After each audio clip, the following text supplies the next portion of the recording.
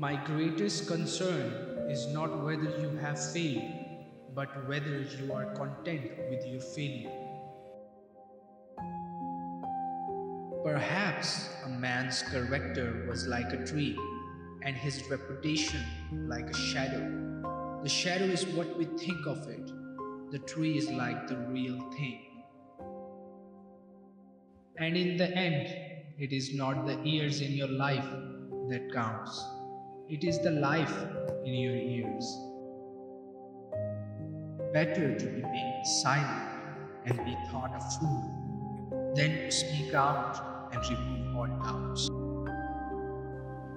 You have to do your own growing, no matter how tall your grandfather was. We can complain because rose bushes have thorns, or rejoice because thorn bushes have roses. I am not bound to win, but I am bound to be true. I am not bound to succeed, but I am bound to live by the light that I have. I must stand with anybody that stands right, and stands with them while he is right, and part with him when he goes wrong. There are no accidents in my philosophy. Every effect must have its cause.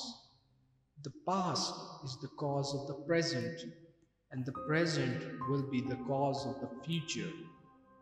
All these are linked in an endless chain stretching from the finite to the infinite.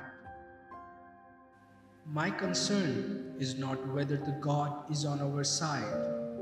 My greatest concern is to be on God's side, for God is always right. Books serve to show a man that those original thoughts of his aren't very new after all.